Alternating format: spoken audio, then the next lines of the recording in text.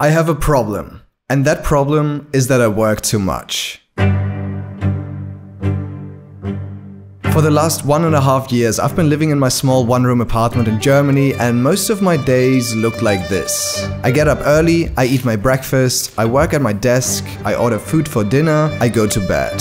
That's it. You all know that I'm extremely passionate about my work, but that passion can also quickly turn into an addiction and take over your complete life. Don't get me wrong, I love my work, but the fact that I think about it every single minute of the day slowly started to stress me out. Literally during any time of the day, I would think about a new video idea, the development of a new product, or a way to optimize my business. I started to feel absent in my personal life, and every activity which wasn't tied to my business made me feel guilty because I thought that I should be working right now. I guess it's a common thing that in the world of YouTube, your personal life and your work life kind of melt together, but the fact that the distance between my bed and my office was no more than 2 meters didn't really help.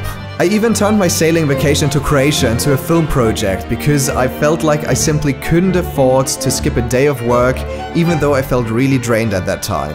After moving to South Africa and spending the first 2 weeks locked into my Airbnb, editing videos, living off delivery food and not leaving my house once, it became clear to me. My life was out of balance. For this reason, over the last 2 months, I made 3 big changes in order to restore that balance and get back to actually enjoying my life.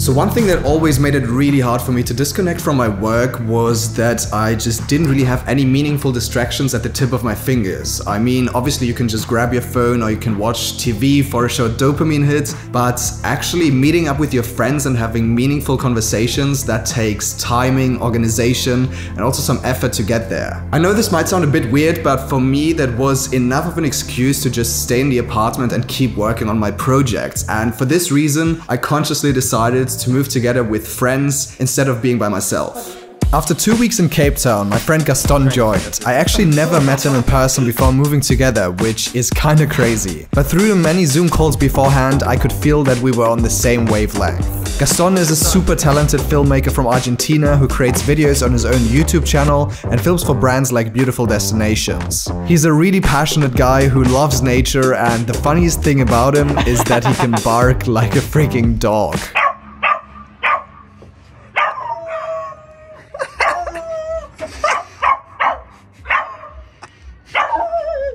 My other flatmate who joined a little bit later was my good friend Gabriel, or often called Gabo, who you probably already know from my videos in Greece. Yes, he's the one who crashed the ATV and broke his arm.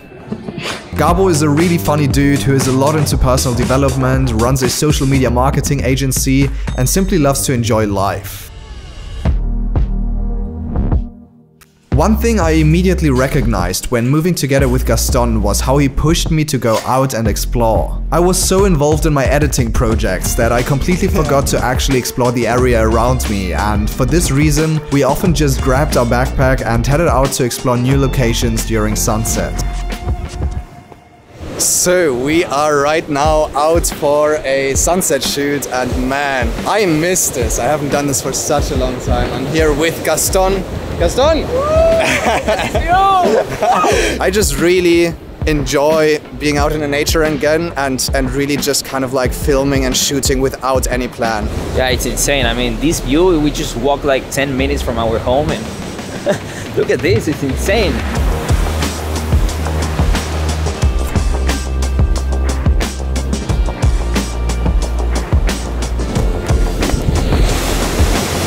Honestly blown away by these landscapes. This is absolutely insane. This is nothing I've ever seen. There are so few spots in the world where you have mountains and the sea so close to each other. I just love this place. I love it. I quickly realized that moving together with this stranger from Argentina was one of the best decisions, as I finally had a friend who I could share both my work and my personal life with.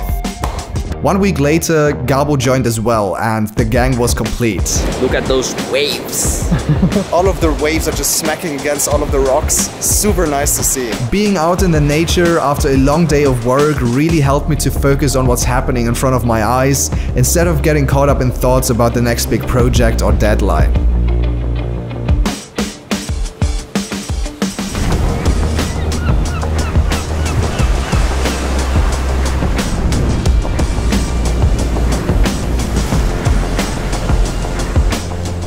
Welcome to the lonely FPV life of Gaston Luna. He has been in a simulation for more than 10 years now, sitting on this beach, licking his lips. Okay, it's arriving. It was good? Yeah, it was perfect. And I gotta say, I really enjoy this because most of the times I just lock myself into my room, I just edit, and I think that if I'm not gonna shoot for a specific YouTube video, then it's not worth it. But it's not a good mindset because moments like these, I actually enjoyed those the most, where you just head out, you don't have anything on your mind, you just kind of go with the flow, you see what looks good, you take out the drone, you just basically just have fun and enjoy it. And I really want to do more of this stuff because I really feel like this boosts my creativity like nothing else. Dogs just go insane when they see FPV drones. Look at this.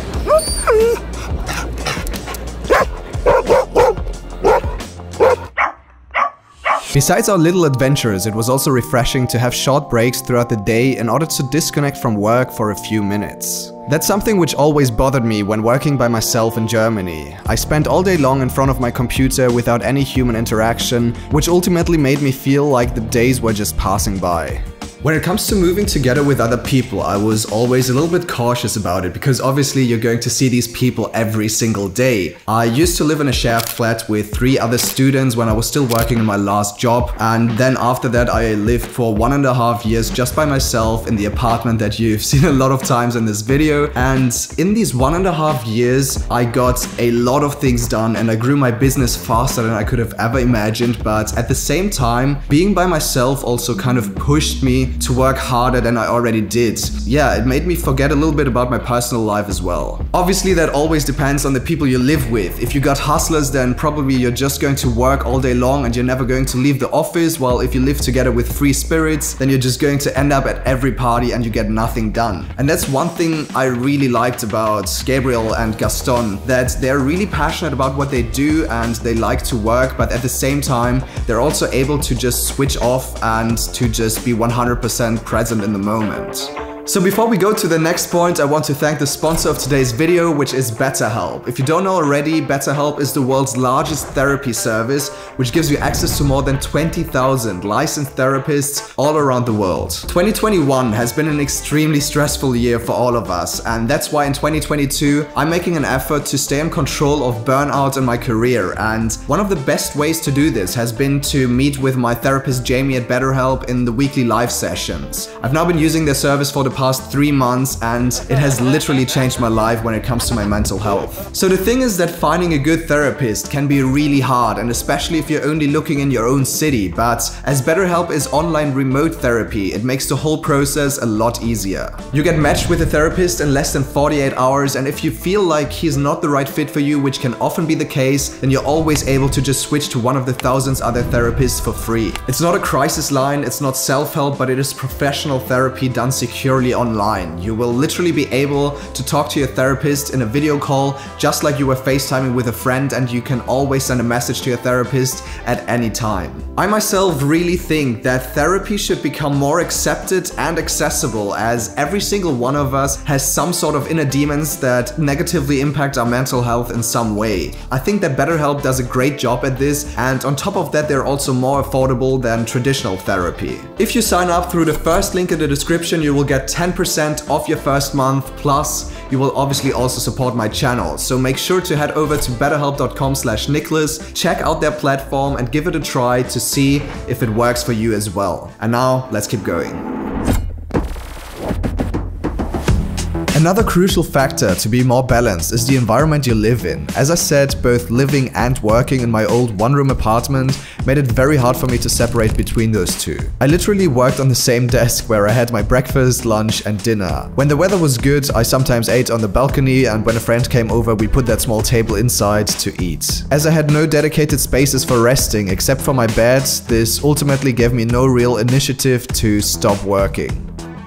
I would have honestly loved to have a small living room with a couch, with a small plant, just to be able to blend out my work for a period of the day and be able to focus on my personal goals, like for example reading a book or just chilling out. Yes, chilling out is my personal goal. But now for real, a lot of the days it was really me from my bed to my desk, back again to my bed for a quick power nap, and then on my desk, which obviously doesn't really contribute to being productive, creative, or rested, because you're always kind of in between all of those things. Obviously, I also went for short walks or met up with friends, but all in all, in my everyday life, I didn't really feel comfortable in my environment. And for this reason, when we moved to South Africa here, the three of us decided to get a really nice apartment in which we would feel at home and where we would also have dedicated areas where we work, where we sleep, where we eat, where we rest, and whatever you want to do. But that turned out to be a lot more difficult than expected. So, when I arrived to South Africa, the country just got removed from the COVID red list and therefore a lot of tourism started to come back. For this reason, all of the owners in Cape Town started to see dollar signs and switch their places to Airbnbs or only offered super expensive daily rates, even though we were looking for a place for 6 months. I was just calling with an agent and he said they don't have any houses available. He told me it's like a crazy situation this year and that leaves us with a very bad starting point to look for our house. Damn. So we figured out that our best option was to just look for as many places as possible and contact the owners directly. Hola, tu nariz contra mis bolas. What does that mean? Hola, it's hello. Guten Tag, my friends. I saw your listing on Property 24 for the 3-bedroom apartment in Camps Bay. I was wondering if it is... has been taken off the market. That has been taken because it is rented out till the end of February. Oh, okay. Hello? Yeah? Does it work for you? Are you still there? Jenny? It's a friend of my mother. She lives here in Camps Bay, and probably she's gonna help us with this. She's also like an agent? No, she's not, but she's trying to just to help. Okay. I have something. I don't like it. That's the only place Gaston came up with so far. Living in a fucking kitchen. We're freaking desperate. Why? After countless letdowns, many days of research and no callback from Jenny... Are you still there? Jenny? We finally got really lucky and were able to close the deal for this insanely beautiful apartment. So let me give you a quick tour. As soon as the elevator door opens, you step right into the apartment. The living room has a super comfortable sofa and this big ass TV, which makes it the perfect place to watch a movie. When you go downstairs, you'll get into my bedroom. It has this really big glass windows, which lets you enjoy the view while chilling in bed. It also comes with its own bathroom and a shower. Right next to me, there's Gaston's room, which is basically just a mirrored version of mine, and the bathroom doesn't have a window. If we go up again and head to the right, we enter the 3rd bedroom, which is currently in possession of Gabriel, but will soon be mine when the first 3 months have passed. It has a huge bathroom with 2 sinks, 2 showers, but unfortunately only 1 toilet. Then if we go back and pass along the living room, there's a huge dining table where we often eat dinner, and if you pass around the corner, you will see our really modern kitchen. It basically has more than you would ever need, but still we order delivery food every single day. Right next to it, there's also a small balcony with another table to chill and enjoy the view. And then if we go upstairs to the 3rd level, we have the 4th bedroom, which we turned into our office. This is the place where we work, and just like everywhere else in this apartment, you get a lot of light through the glass windows and have an insane view onto the small mountain which is called Lion's Head. And now if we go all the way back to the other side, we have the absolute highlight of this place. The rooftop terrace with our own private pool and this incredible 360 view of Cape Town. I honestly can't quite believe that this place is going to be our home for the next few months. I feel like it is such a beautiful apartment and I am super grateful to be able to do that. But obviously it also comes with its price. The rent for this place is 65,000 South African rands, which equals around 4,000 US dollars. But as the 3 of us share this apartment, it is around 1,350 US dollars per person, which compared to Munich is actually quite cheap. Like you would never get a place like this in Munich. Munich for that price. Luckily, by the end of last year, the many months of hard work and locking myself into my apartment really started to pay off, because this YouTube channel started to grow, my business started to grow, and with that, obviously, I also started to earn more money. And for this reason, I kind of asked myself the question, what things do I actually want to spend my money on? I don't really care about material possessions like having expensive sports cars or a watch or any stuff like that, but I actually care about the things which positively impact my life. And for me, the place I live in is definitely one of them. Because I think that your environment directly reflects on your quality of life, your mental health, and also your productivity. The fact that I now have different spaces for the different activities that I do throughout the day just enables me to do those different activities much more intensively, as all of those spaces are solely for that purpose. So the third and last tip to find more balance in your life is to define and live by a healthy routine. A good routine is basically about prioritizing your most important goals and pleasures and then assigning the right amount of time to those. It's super important that you're realistic with those time frames so you don't feel overwhelmed and rushed all day long because you feel like you didn't do enough. So when you write down those activities and time slots, always make sure to have a balanced and healthy routine, because if it's not, then after a few weeks you're going to hate it and you won't be able to pull through with it. So dedicate specific times to simply rest or to do whatever you feel like in order to recharge for the productive times. Routines are a lot about self-discipline, but the funny thing is that each of us needs that discipline for different things. Like some of us just need to push ourselves to get our ass ups and get to work, while others need that discipline to actually make space for their personal life. Like me, for example. Yeah, it's funny, but discipline is not about getting the most done and being a workhorse, but it's actually about keeping your life in balance for a long period of time. As I'm definitely more on the workaholic side, I now try to integrate various activities to build distance from my work, recharge my batteries, and simply enjoy the moment. For example, I now meditate for 10 minutes each morning in order to get my mind sorted and have a clear start into the day. I take a break after lunch to chill on the terrace, read a book, or hang out with the others in the pool.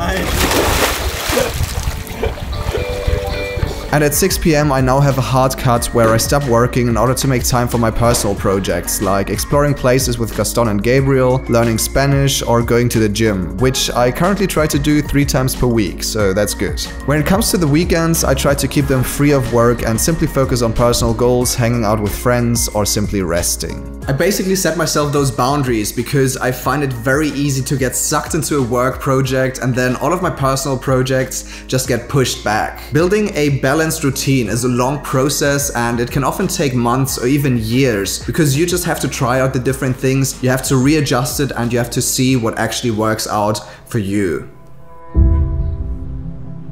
Over the last 2 years, I learned that if you want long-lasting happiness and success, balance should honestly be your guiding principle in everything you do. Too much of one side will either make you feel oversaturated or undersaturated. Too much work will make you feel isolated and drained, and too much free time will make you feel like you're lacking a purpose.